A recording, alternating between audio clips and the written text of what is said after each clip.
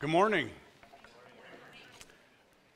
Great to have you all here, and the great I am. Boy, the powerful names of God, and we look at the different names of God and the significance of those names, and the great I am pretty much sums it all up, that He is the author and finisher of our faith. He's the creator of the universe, the sustainer of all things. He holds all things together.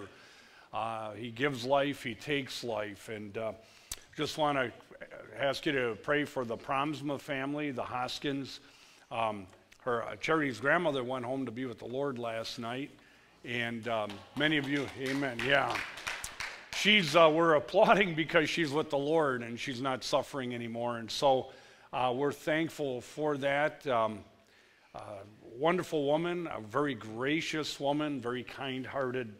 And so just to pray for the family in the days ahead, and for Martin, as you know, losing someone you've been married to for so many years. They both came. Anyway, great people. So let's just pray. Father, we're thankful that You are the great I am, and You are Jehovah Jireh. You provide. You give us peace and strength. You are the author of our salvation, the finisher of our lives. And Father, it's so good to know that You have a place for us when we leave this earth that's far beyond anything that our eyes or minds or ears, anything that we can't even comprehend what it's like to be in Your presence. You've told us that nobody could see You and live in Your glory and splendor. And as Isaiah said, that he was just undone at seeing Your afterpart, the train of Your glory, he was undone. We thank You that You are a God who heals our hearts and lifts our hearts and carries us through times of loss. And even though we say we lose a person and seeing them, Lord, we know exactly where they are. And when they know You, Lord, what a joy that is. So we ask You, bless our time together this morning. In Jesus' name, amen. Well, we are in 2 Thessalonians chapter 1, verses 1 through 12. And Counted Worthy is the title of the sermon today, Counted Worthy. And boy, it's so wonderful when we look at the truth of the Word of God, that He sees us as being worthy of being in His presence, that we are worthy to know Him. We who were sinners, who we were separated from Him, destined for eternity in hell. And He reached out to us and extended His grace and mercy to us. And while we were yet sinners, He saved us and sent His Son on a rescue mission to search and rescue us. What a great God we have. But we're counted worthy. In Acts 5:41, the apostles, this is written down, recorded for us, the apostles left the Sanhedrin rejoicing because they had been counted worthy of suffering disgrace for the name of Jesus Christ. Isn't that great? They were persecuted. They were abused for the name of Jesus Christ. And how wonderful is it to use and to know the name of Jesus Christ and to use His name in prayer, that all authority and power have been given to Christ. And so as we come to Him in our prayers with whatever it may be, He hears us and cares for us. Counted worthy by God's grace because of what Christ has accomplished for us. In other words, we're loved no matter what. We're loved unconditionally no matter what. Isn't that great? You look in the mirror sometimes and you think, well, am I worth being loved? Am I lovable? And there are people in our world today all around us are wondering, am I lovable? Who could love me? And God loves us. He loves us unconditionally. There's nothing that we can do when we come to know Him and put our trust in Him, the work of Calvary. There's nothing that can separate us ever from that. Isn't that great? Those are truths you can live with. You can die with those truths. How wonderful is that? Loved no matter what. We'll never be abandoned. Jesus said, I'll never leave you or forsake you. And so that's kind of the lead in my introduction to being counted worthy this morning. First point, verse 1. We thank God for you. Paul, Silas, and Timothy, they're writing to the Thessalonians, and they're saying, we thank God for you, for your testimony. To the church of the Thessalonians in God, our Father and our Lord Jesus Christ, grace and peace to you from the God and the Father of our Lord Jesus Christ. We ought always to thank God for you, brothers, and rightly so, because your faith is growing more and more, and love every one of you has for each other is increasing. So in the midst of difficulties in life and in persecutions and struggles at the things that between the Jews and the Gentiles and all that was going on in Thessalonica, they were distressed. They were going through difficult times. And Paul is, and they're saying, we're so proud of you that your faith is growing, your love for each other is growing. Persecution and struggles and difficulties bring people to a place that nothing else can. We've all found that to be true in our lives, haven't we? That when we go through these difficulties and trials and struggles in life, God shows up in a way that when everything's going great, it just seems like he's kind of out there. We don't really need him until we come to those places. And so then through the body of Christ, us loving each other and praying for each other and encouraging each other, we see the true love of God, the hands and the feet of Christ manifested through the body of Christ. And that's what they were experiencing. And it truly is the greatest place to be when you're in those places of difficulty. Perseverance and relief. Verse 4, therefore, among God's churches, we boast about your perseverance and faith in all the persecutions and trials you are enduring. All of this is evident that God's judgment is right. And as a result, you will be counted worthy of the kingdom of God for which you are suffering.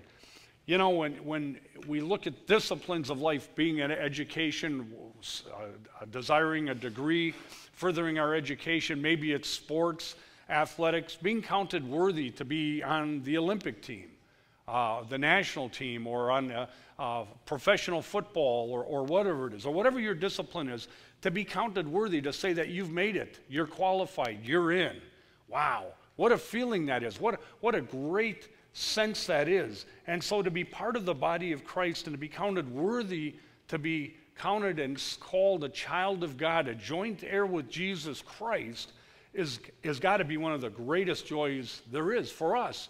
And sometimes we maybe forget the significance of that, but it makes all the difference in the world. And so as Paul was saying here, that they were counted worthy of the kingdom of God, being counted worthy of the kingdom of God.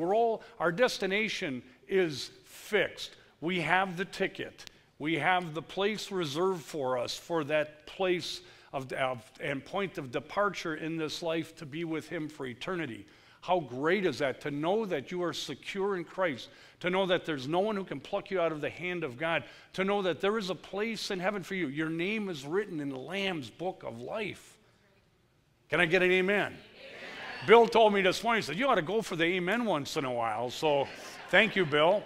But you know, truly, all these things, this tidal wave, this tsunami of truth, these overwhelming places and waves of grace that come over us in this life in the times of despair are there, that when he said we're counted worthy of the kingdom of God. We're not worthy in ourselves. I'll speak for myself. I'm not worthy, but he counts me worthy, not because of my righteousness, not because of my works, they're filthy rags, but because of what he has done on our behalf. And because I've simply deposited my trust in the work of Calvary, wow, counted worthy of the kingdom of God, for which you are suffering. They were suffering. And so to bring it back to the reality of that, you know what? All these things you're going through are working and doing something in transforming your life. And as you're going through these struggles of life, we understand that we haven't gotten home yet. We have not arrived yet. We're on this journey, and what a journey it is. Verse 6, God is just. He will pay back trouble to those who trouble you and give you relief to you who are troubled, and to us as well. What's so great here is Paul is setting the stage here to help clarify some doctrinal teaching that was inaccurate. There was a circulation that the people in Thessalonica, that's a different town, you know, anyway, you know, it's close, but anyway, but the problem was that they thought that the rapture had taken place, and so they were going through all this suffering and persecution, and they thought, the second coming had that Jesus said the rapture had happened. They're gone, and now they're going through this persecution. And so that you can imagine, they were scared. They were thinking, gee, maybe I'm not a believer. Maybe maybe my faith wasn't enough. And so there was this struggle that they were having here because of the false teaching that was going on. And so Paul is laying the platform and the stage here for them to understand that the God of mercy and grace had not abandoned them, had not left them for judgment and discipline. So he's talking about these concepts here, which are very important. And then he goes on to say, this will happen when the Lord Jesus is revealed from heaven. Okay, he's talking about now the second coming. He's talking about the end of the tribulation, before the millennial kingdom, and all these things that are going to take place. And this is a picture of Jesus. We like to think of meek and mild Jesus, who had the children on his lap and feeding the multitudes and out fishing with the boys, having a good time. Here's a different Jesus that we see presented to us. This will happen when the Lord Jesus is revealed from heaven, now get this, in blazing fire with his powerful angels. It's a whole different Jesus, isn't it? I mean, see, we tend to think of, Jesus as meek and mild and lowly, and, they dragged him off and crucified him and tortured him and did all these things to him. And he was the Prince of Peace and the King of Kings and Lord of Lords. And he went through all this. But when he comes back to deal with the sin of the world, to finally put the final ending in place of dealing with all the sin of mankind, and it all comes to a head here. It said that Jesus is going to come from heaven in blazing fire. So, sometimes, like I said, we tend to look at Jesus this way, but he's coming back now, and he's in charge, and he's going to deal with all the things. And see, people think that they're going to get through life, and they get through this life, or there's these atrocities that we see going on in the world around us even now, and nobody's going to get away with anything. God is a just God. He's a perfect, holy, just God. God's justice will be served, and Jesus will be serving justice for all of those who've rejected him, choose to reject him, willingly reject him and mock him, and deny the truth. Discipline is coming. And then he says here, with his powerful angels. There are many fallen angels that we call demons. There's demonic entities and demonic oppression. Some of you have been exposed to those things. Some of you have been in those situations. Maybe some of you have run into people who are demon-possessed. I have a good friend who lives in Ohio who was possessed for many years, third generation of possession. And God finally freed him from that. And so it's pretty interesting to find the history. But there's real demonic fallen angels who influence the world around us. But there are also his holy angels who will be coming with Jesus to be involved in this aspect of serving justice. So there's the evil, the good and the evil, the right and the wrong. Every movie that's ever been made between the guys with the white hats and the black hats are all pictures of the biblical battle. The good guys, the bad guys. You know, every movie storyline is the same. There's the good guys and there's the bad guys. And by God's grace, the guys with the white hats always win, right? That's right. Well, God is the King of light, the Father of all light, and again, truth will be served, justice will be served. Verse 8, he will punish those who do not know God and do not obey the gospel of our Lord Jesus Christ. You know, the people who've been persecuted for their faith, the people who today are standing for the truth and trying to do what is right. God's going to deal with this. And so then he goes on to say here in verse 9, they will be punished with everlasting destruction and shut out from the presence of the Lord and from the majesty of his power on the day he comes to be glorified in his holy people. Number of things here that are just absolutely mind-boggling when we look at this. Verse 9, they will be punished with everlasting destruction and shut out from the presence of the Lord. Wow. That's some powerful statements. Statements that we say these words and we can't even begin to comprehend it. But when he talks about punished with everlasting destruction, you see, hell is forever. Heaven is forever. Hell is forever. Separation from God is forever. It's eternity. It's eternal. It's going to go on forever. And then he says here, everlasting destruction. I mean, they're going to be an everlasting destruction. It's the complete opposite. Everything that you can possibly comprehend about what is good and what heaven might be, it's going to be the complete opposite for these people who choose to reject God. And when you see the term here, they will be shut out. They will be shut out from the presence of the Lord. Can you imagine?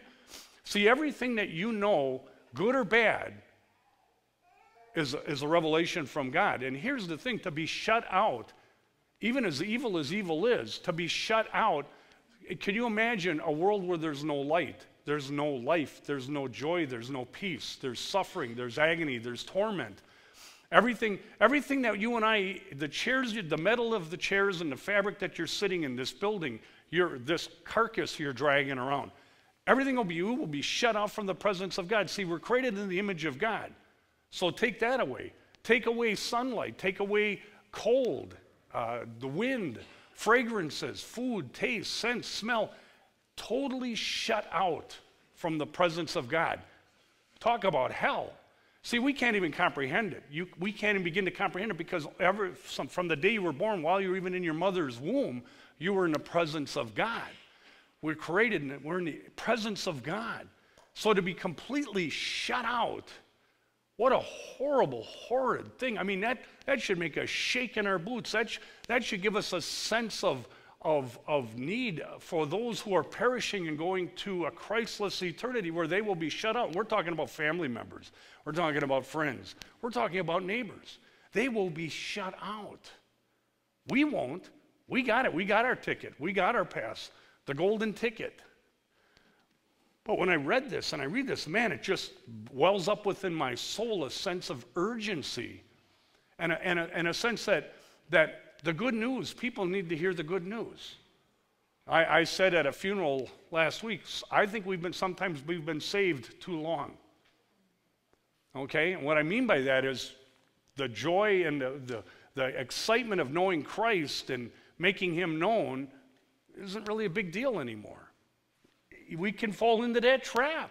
We can fall into that trap where it's, yeah, I'm going to heaven and everything's great and I love Jesus. I go to church. I read my Bible. Everything's wonderful. But folks, we are living in a day and age where we are seeing the closing of time. We're seeing the fact that there are people, family members, friends who will be shut out. Now, I'm not trying to manipulate you by guilt. I'm just saying I believe for the freedoms we have in this country, we have a responsibility to be proclaimers of the good news of Jesus Christ, wherever, whenever, however. That's important. And if we lose that sensitivity, God help us. God help us. They will be punished with everlasting destruction and shut out from the presence of the Lord. And get this, the majesty of his power. The majesty of his power.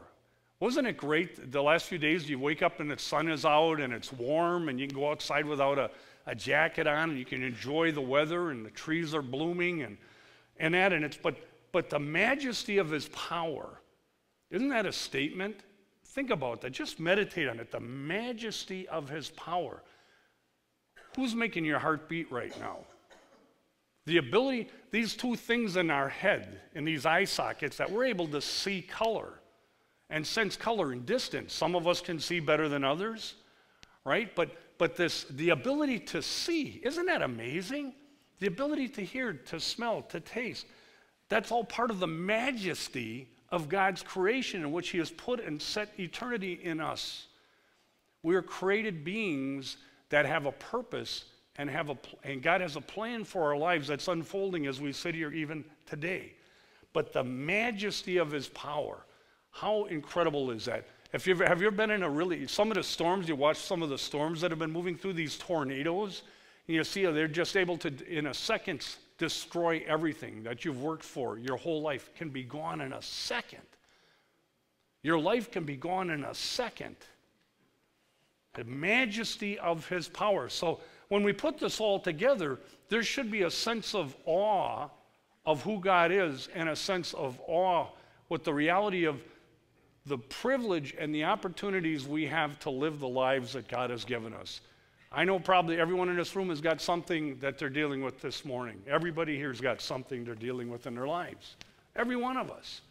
But God has given you the gift of today. Is the furnace running right now? Whew. Well, we're talking about hell, so, crank it up. Yeah. I saw a sign in front of a little church in Racine one time. It was the summer, and it was really hot out, and the sign said, if you think it's hotter than hell, it isn't. That was the title of the sermon, So, well, it isn't that hot, but anyway. Okay, that was perfect timing. Anyway, the majesty of his power. On the day he comes to be glorified in his people. You see, there's something about the fact that God is glorified in and through us. We are worshipers. He's created us to worship him and to live for him. And so when we're going about living our lives, and thank you for dealing with the heat, Aaron, but you know what I mean? It's like all these things are so miraculous. And then he goes on to say here, and to be marveled at among all those who have believed. And this includes you. Isn't that great? So Paul is writing this letter saying, hey, look, don't be discouraged. Don't be dismayed. You're going through difficult times, but God has a big picture, and God's going to get you through this, and he hasn't forgotten you. He hasn't left you behind. But he's telling him, this includes you, all these truths and all these principles of the future and the hope that we have. Boy, when you remove hope from a person's life, what do you have? Oh, man, life is miserable when we lose hope. Have you ever been there where you've kind of lost hope in a situation? Well, that's a tough place to be. But the God of hope, who lives within us in the person of Jesus Christ, the Holy Spirit, the God of hope, he's saying this includes you. And he says to be marveled at. And the word marveled here is to be filled with wonder, astonishment. So we marvel at the fact that God has chosen us to live with him, to be with him in eternity, and we're going to have jobs in heaven. We're not all going to play harps and eat the angel food cake. It might disappoint some of you. I know Dave was looking forward to playing the harp. But the reality is that God has got all this in store for us, and it's beyond anything we can comprehend, and it is absolutely wonderful. To be marveled at among all those who have believed. This includes you, because you believed our testimony to you. The pure gospel, the good news. And see, that's what happens when you take a person who's in darkness, who doesn't know God, who's dead spiritually, and they become born again or born from above, and they now their spirits have been quickened, have been made alive, because we're all born into the world dead spiritually. In Adam, we're in the first Adam, we're all born dead spiritually. And then we have the spiritual rebirth from above. It's supernatural. God saves us. He gives us the Holy Spirit. He transforms our minds in the twinkling of an eye. It was amazing how, when God got a hold of me, how I went from Captain Insano to who I am today, when some of you may be still wondering. Okay, all right. That's probably not a good example. Okay. Yes. So, anyway, you can pray for us. We as a staff are going to Chicago this week to Moody Pastors Conference. So, if you have any questions, call Dave Yingling. He said he'd be glad to handle it, and that's why he's going to get a harp. But anyway, we're looking forward to that. But so the change in our lives is incredible. How when your spiritual eyes open, and now you read the scriptures. Remember when you first got saved, you'd read the scriptures, and you're like, oh, wow, this is awesome. As a kid growing up, I was told that I couldn't read the Bible and understand it in the church I was in. I only like the pastor could, but I was dead from the neck up, and that's true. I couldn't read and understand the Bible. I got saved, I started reading the Bible, and I was like, whoa, I get this. I understand it now. Because the scriptures say the natural man can't understand the truth of the Word of God. You need the Holy Spirit to understand the truth. What a gift that is, isn't it? How you doing with all that? It's awesome, isn't it? It's awesome to be able to read the Word and to have it make sense and understand that God is talking to you. Do you ever read the Bible and you feel like God is talking to you? Isn't that great? You open the scripture and it's like, that's my name. He's talking about me here. Isn't that great? And that's going back to the beginning of time, book of Genesis to Revelation. We're in there. We're in there. We're in the Lamb's Book of Life. And so when we read the scriptures, they come alive to us. And as they come alive to us, we realize that God is talking to us, and he cares about us, And when we're in those deep, deep times of despair, it's like you almost can hear the voice of God, that he's talking to you and he cares about you. And you feel like, when I was a little kid, I used to walk with my dad, and it's like, be walking around with your dad somewhere. That's what God's doing with us right now. He takes you by the hand and he's walking around with you no matter what. He's got your hand no matter what. And you may feel despair at times. You may feel hopeless at times. But he said, I'm never going to leave you. I'm never going to forsake you. I'm not going anywhere. I'm here always for you. What a gift. What a God. Anyway, got to get this thing on the ground here. Third point, in Christ alone. In Christ alone. Verse 11, with this in mind, we constantly pray for you that our God may count you worthy of his calling and that by his power he may fulfill. And get this, I love this. I'm getting excited. I got to slow down here. Okay, verse 11. With this in mind, we constantly pray for you that our God may count you worthy of his calling. The word worthy here is the idea of made righteous. We have been made right with God. And because we have been made right with God, because we weren't right with God, now we are right with God, he is calling us and calling us worthy, and he's giving us something to do.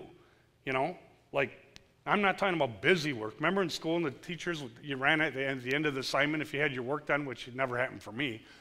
But they give you busy work to do, like just do something. Do definitions. They'd send me down the hall with my desk, and I'd have to do definitions all day long because it was better to have me out of the classroom.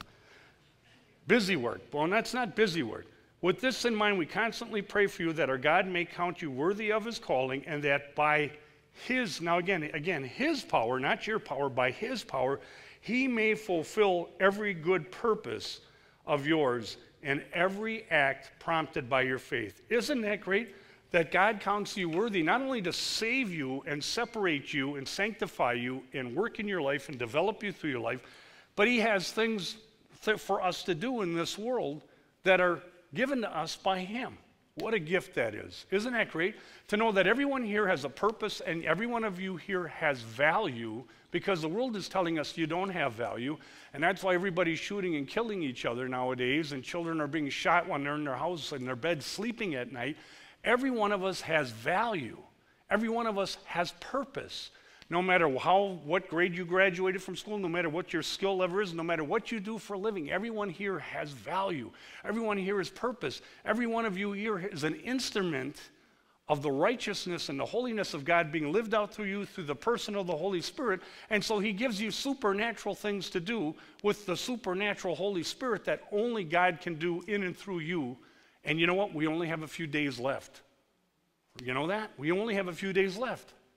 None of us knows what tomorrow is going to bring. What a great truth that is. And he goes, fulfill every good purpose. God wants us to fulfill his purpose, but he's giving us purpose, and he wants us to fulfill that purpose in every act prompted by your faith. And so what that ultimately means is everything that I have the ability to do comes from an overflow of my relationship and my walk with the living God.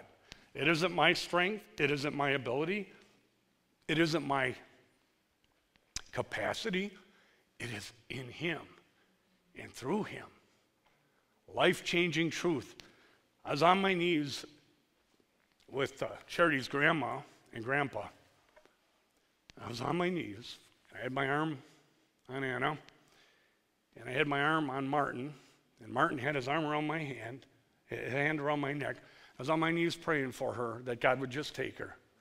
And you know what? At that moment, it was sacred. You know what I'm talking about?